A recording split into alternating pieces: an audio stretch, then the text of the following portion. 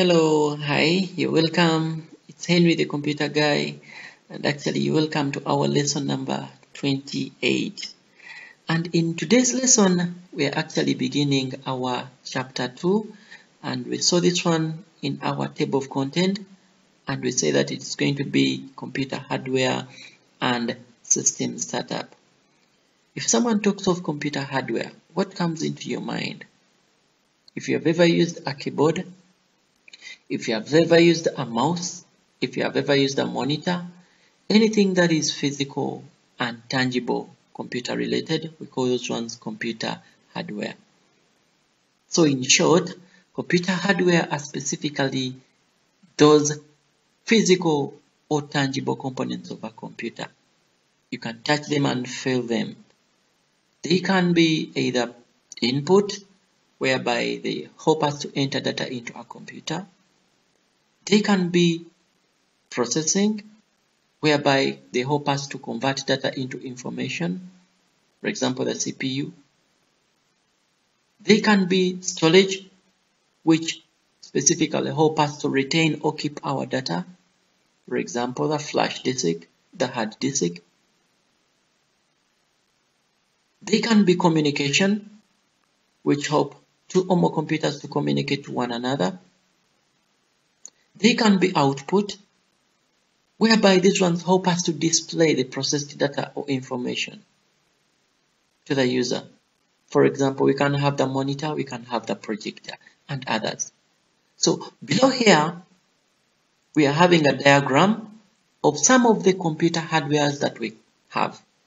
They told us that this one is a printer, and it's specifically an output device. What do we use it for? To make printouts on paper. Remember, information printed on paper is a hard copy. It is in form that is tangible, and we can use it without power. It becomes tangible. So it is information in a hard form, and it is produced by a printer. We have another one here. We have a scanner. A scanner is an input device, whereby it helps us to change something which is in form of a hard copy to something which is going to be a soft copy. You have a picture you want to send to your friend, it is in hard copy, you scan it, then send it as a soft copy. We have an external hard disk, and this is categorized as storage. It helps us to keep data. For example, if it is inside the computer, it is internal. Hard disk, if it is outside, it is an external. But all of them do help us to keep or store data. Then we have memory cards, and these ones are termed as storage or categorized as storage. They retain or keep our data. We have the card reader. It's the one that we use and put in our memory cards to transfer our data either from one computer to another. We have the flash disk, and it is storage. We can use it to store data, keep our files there. We have a modem, and this is specifically categorized as communication. It helps two or more computers to communicate to one another. We have a microphone. It is termed as input because it helps us to enter sound into a computer. We have a keyboard helping us to enter characters into the computer. It is also input. We have a mouse used to make selections onto our screen, and it is also input. We have speakers to help us to hear sound, and it is categorized as output. We have our webcam, and it is categorized as input. Remember, it captures the picture of someone or takes some pics. It can even send the live stream of someone, let's say on a computer at that moment over the internet. Then we can have a screen. It is also output because it helps us to display the items that are produced by the computer or processed. Then we have the system unit, and this one is categorized under the processing.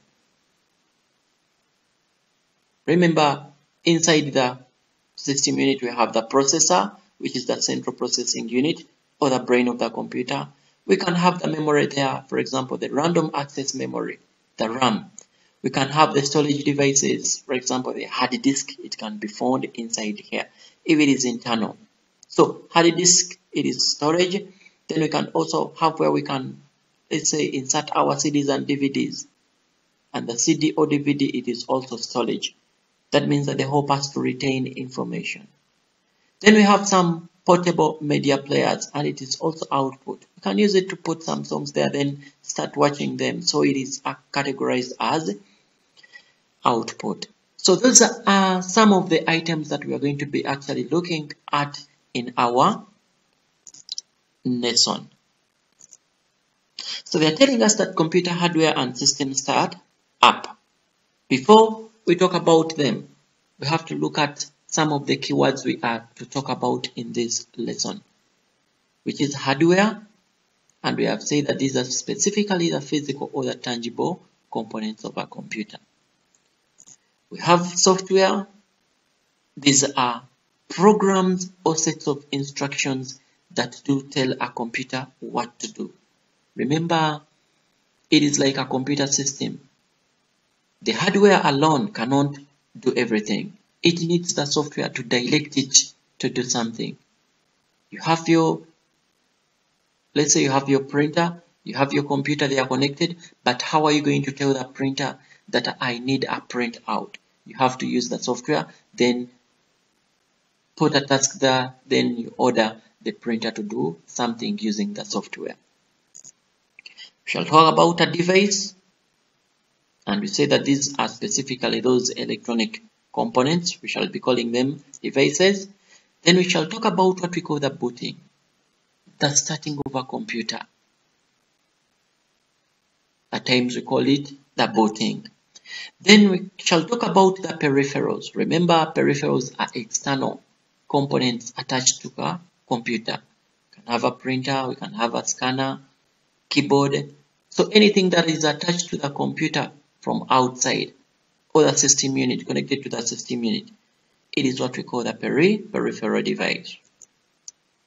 Then look at the objectives. What are we supposed to get out of this lesson or chapter?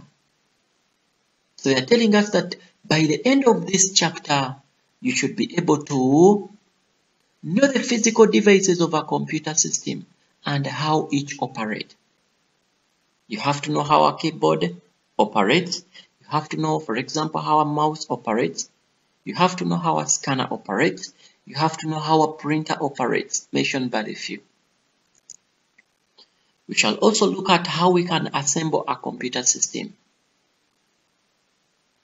We have all these different components, the keyboard, the mouse, and others. We have to know how we can completely assemble all of them to make a computer work. Safely start and shut down a computer system. So we shall look at how, or the procedure we can use to start up a computer, and how to shut down the computer without actually losing any of our data and information. And lastly, we shall use computer peripheral tools. For example, we shall use a printer and get out a printout. We shall use a scanner. We shall use a keyboard, mouse, and others mentioned but a few. Let's continue. So we have an introduction here, and they're telling us that in this chapter, you will learn about the physical parts of the computer and their uses in everyday life. For example, how do we use a keyboard? How do we use a mouse? How do we use a CD? How do we use a hard disk? How do we use a flash disk? How do we use a memory card? So we are going to be looking at how we can use them. Different parts of a computer are assembled to make up a complete system. That means that if someone talks of a computer, it is not just only one component. We combine different components to come up with a computer. For example, if it is a desktop, we're going to need a monitor, we shall need a keyboard, we shall need a mouse, we shall need a system unit. Then connect everything together to make a complete working system. These parts may be manufactured by the same company or different companies. That means that one company can manufacture a keyboard, another company can manufacture a mouse. So it doesn't matter whether the mouse I'm having is for Dell and the computer I'm using is HP. So they can be manufactured by different manufacturers or different companies, but they will be able to perform the same task, or they will be directing us towards a common goal. Some of the hardware parts are internal components. That means that they are within the system case or the system unit, as we are going to be looking at it. While others are peripherals. That means that they are externally connected to the system case through a port.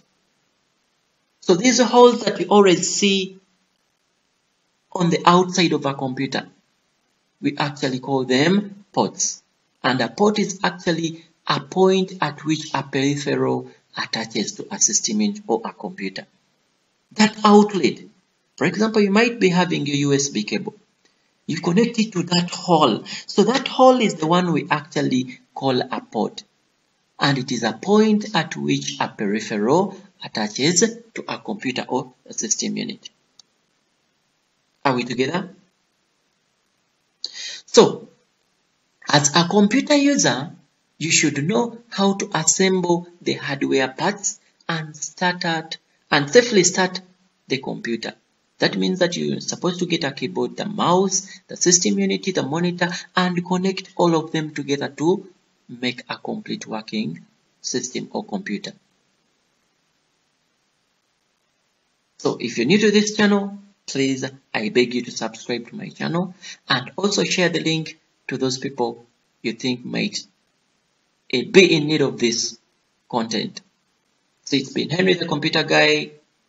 Thank you for watching. See you in the next video. Bye bye. I sign out.